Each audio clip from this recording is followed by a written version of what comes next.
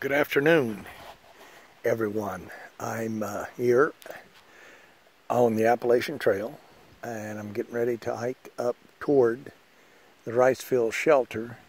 You take a look at the tree there, you can see that it says the National Forest boundary tree on that.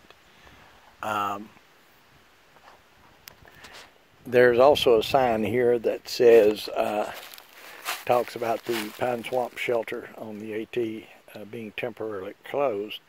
Actually, it was closed, I think, like last year, maybe a year before last, due to a bunch of oak trees coming down around the shelter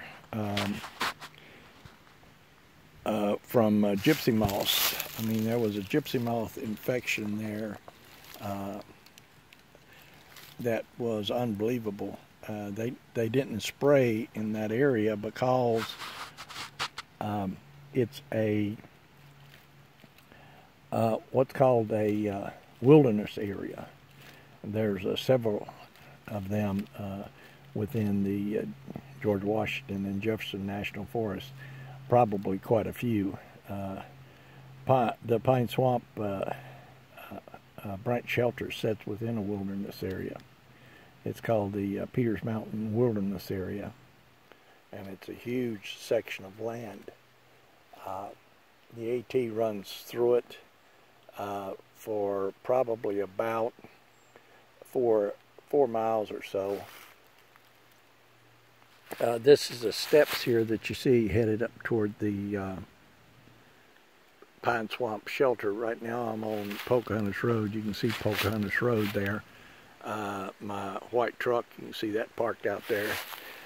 This is a cattle guard that goes across this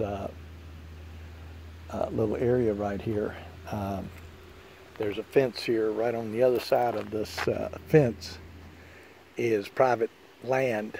That little area you see right up there where that mud puddle is, it's got a culvert running under the road, and that washed out completely here a few years ago, and they had to replace the culvert and refill the land.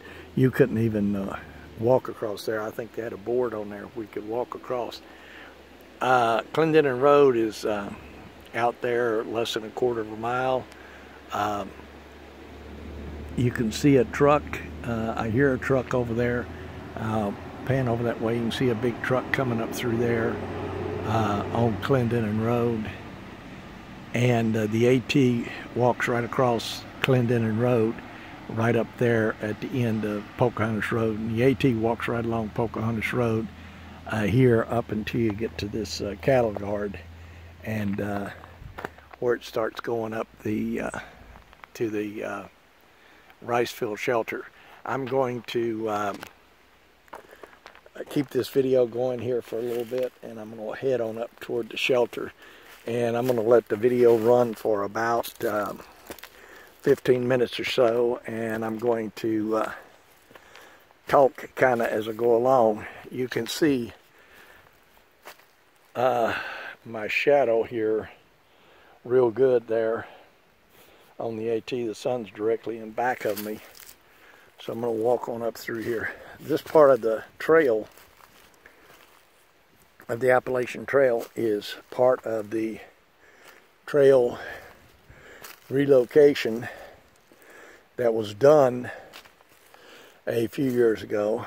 There was a 5-mile trail relocation on the AT done in this area to get the AT, or the Appalachian Trail, off of the Salinese property land.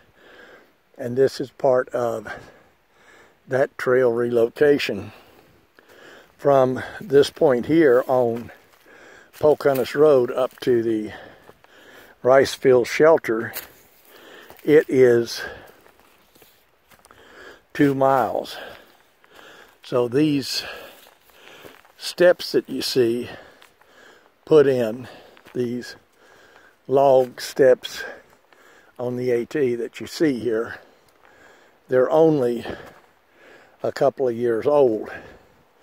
as they age, they will eventually need to be replaced, but I would say probably they will be good in the ground like this for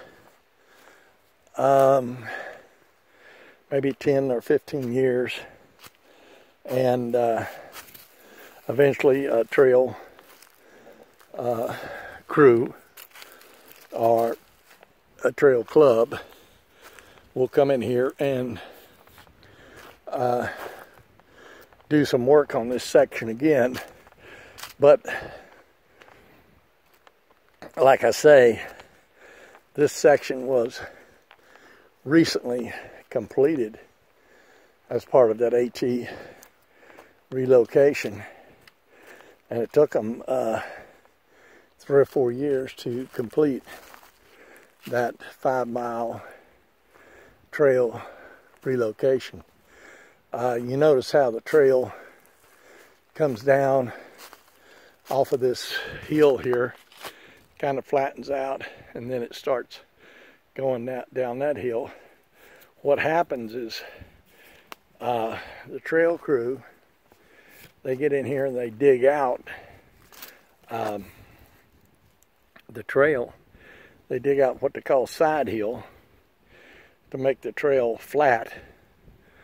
Otherwise, as you walk along the trail here, you'd be walking along the side of a hill, and it wouldn't be a flat surface for you to walk on. It would be like it was going downhill.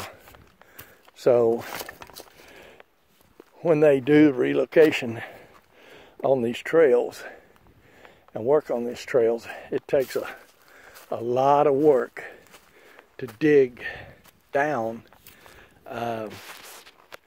the side hill. I'm going to put my stick out there and I'll show you. They see where it comes down here and then it gets flat here. They actually dug that down and dug that out right in here, so you'll have a flat surface to walk on as you walk along the trail. Here's a blaze.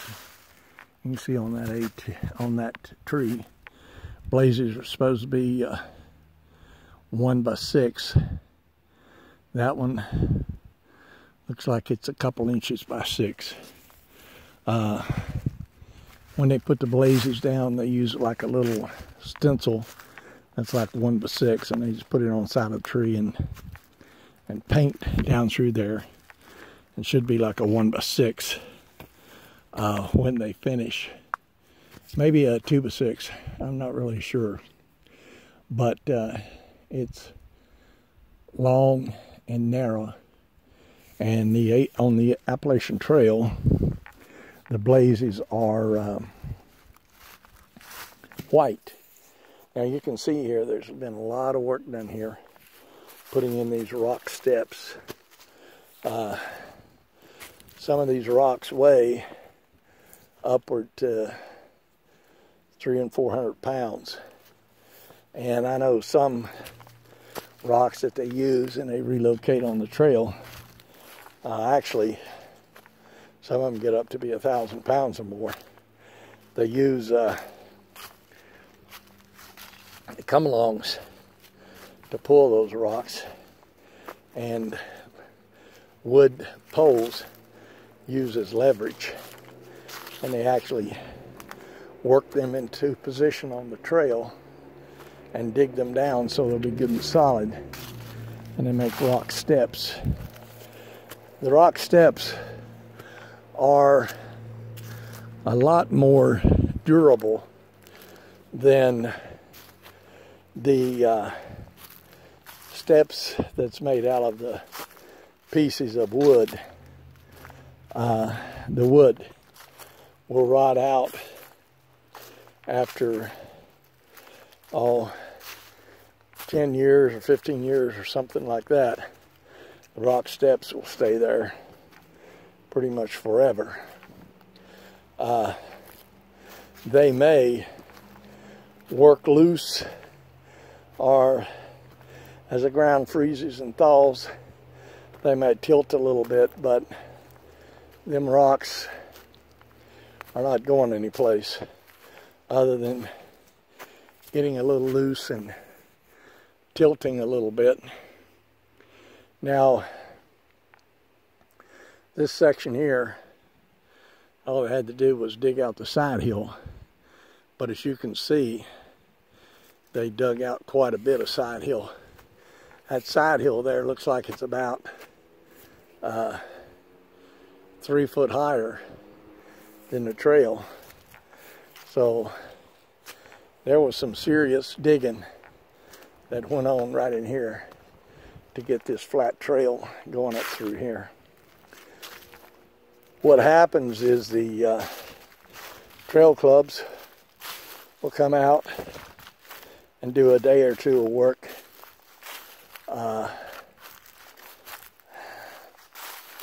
every month or so, and they'll dig maybe 20, 30, 40, 50 feet of trail.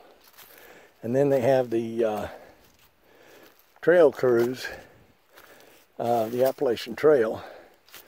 They have voluntary crews, and one of the crews that they work in this area is called Connor Rock, and they work out of an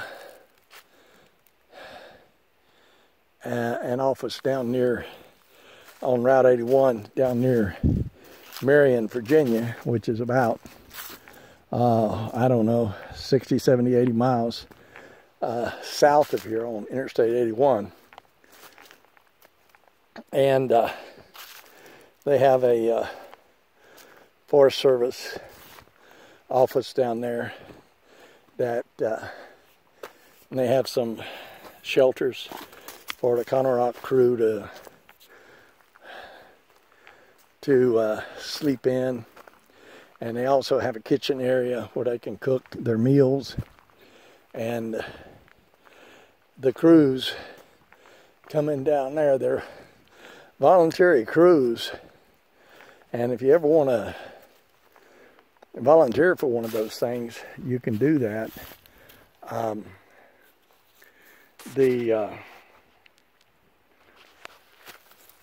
Just get a hold of the Appalachian Trail folks. You can get a hold of them on the internet, or look up on the internet and get your phone number and call them and talk to them.